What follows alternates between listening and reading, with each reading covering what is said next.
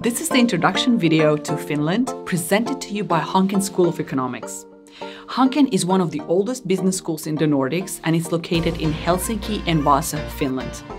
My name is Kamilla, and in this video, I want to give you an intro to what you need to know about the Finland's state of mind. We will cover Finnish lifestyle and culture, working culture, and communication to help you make informed choices before moving to Finland.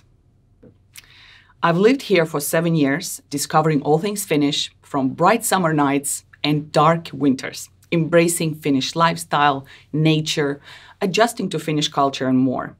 So hope you will find my experiences and insights useful. So first things first, what's Finland like?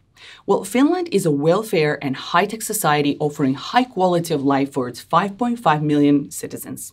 Finland is known for its peace building, thousands of lakes, free education, gorgeous libraries, durable design, innovation within ICT, deep tech, Nokia, Oura rings, and world's leading within circular economy.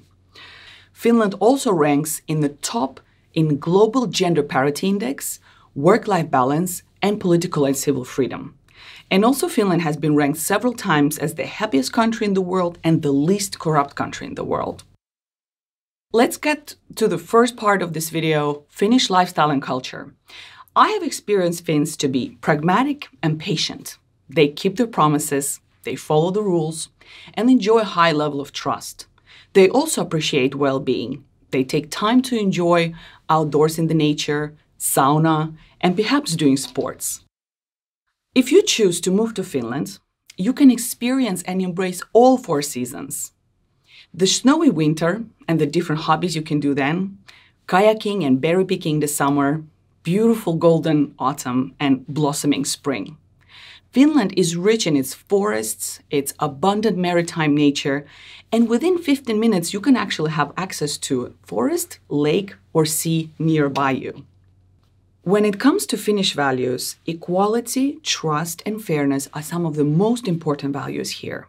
And I would also add quality and efficiency to when it comes to actually how things are usually done here.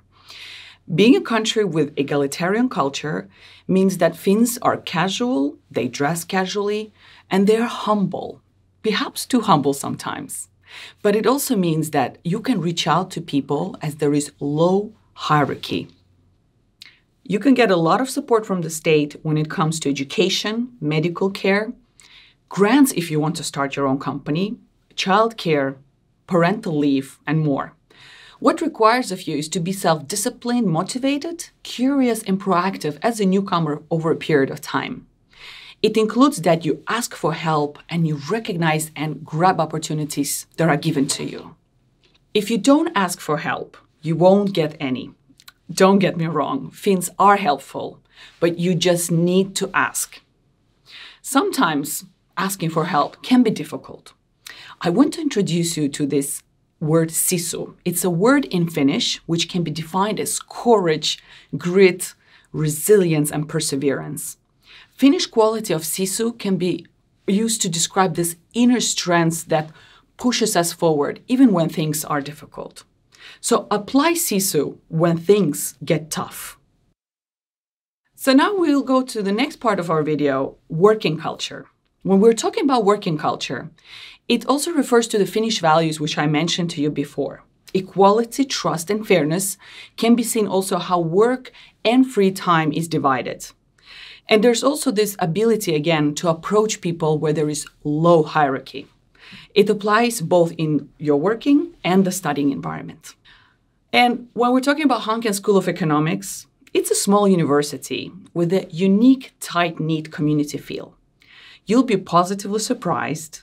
The low hierarchy means you are on the first name basis with professors, students, and admin staff. And you're able to engage with people throughout the duration of your studies, research, or work. So utilize this to adapt fast and to embrace opportunities and connections that the Hanken community offers to you. So when working in Finland, you can expect to work in teams and in projects.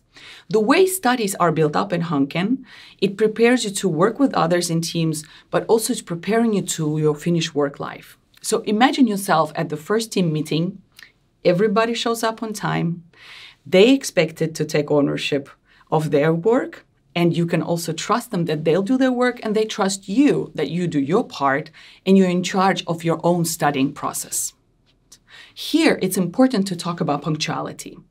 Everyone is conscious and respectful of their own and other people's time, and that means showing up on time, being punctual is a sign of respect and sign of efficiency.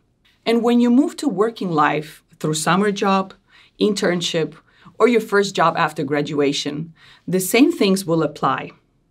So what can you expect from Finnish work life? You can expect a supporting and encouraging working environment.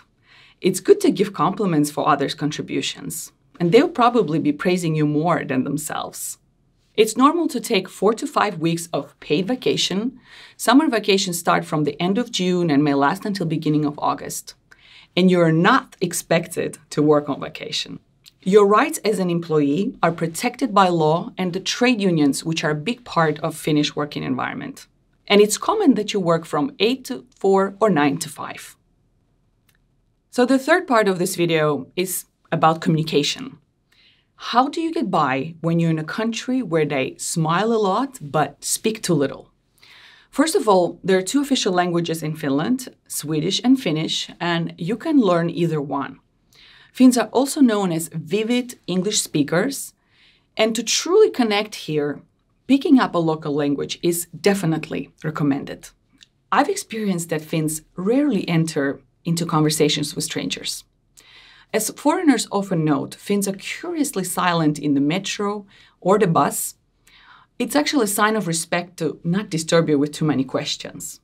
So if you come from a culture where people avoid silence at any cost, including my culture, you might be surprised that in Finland, silence in the room can be perfectly normal. Trust me, I got over it, and you will get used to it and perhaps also appreciate it. There are, though, easy ways to engage in a conversation. For example, during a coffee break. I found coffee breaks as an easy way to meet someone new and build a connection. Be proactive. Enjoy your coffee break together. You will succeed here both if you're a conversation starter, respectfully curious, but also you will enjoy Finland if you are an introvert. There are at the moment around 21,000 international students in Finland across 13 universities and 22 universities of applied sciences. Finland has a great interest to welcome more internationals to come and settle down here. And if you're a student, researcher, or part of academic staff, for you, the one easy way to build connections is to actually invite your fellow classmates or colleagues for lunch or coffee. Be proactive. Enjoy your coffee break together. This was the introduction video to getting you to the Finland state of mind. I spoke about what Finnish lifestyle and culture like, working life, Finnish values, communication, including the sisu. I hope you find my experiences and insights helpful. Do explore more and consider choosing Finland as your next home.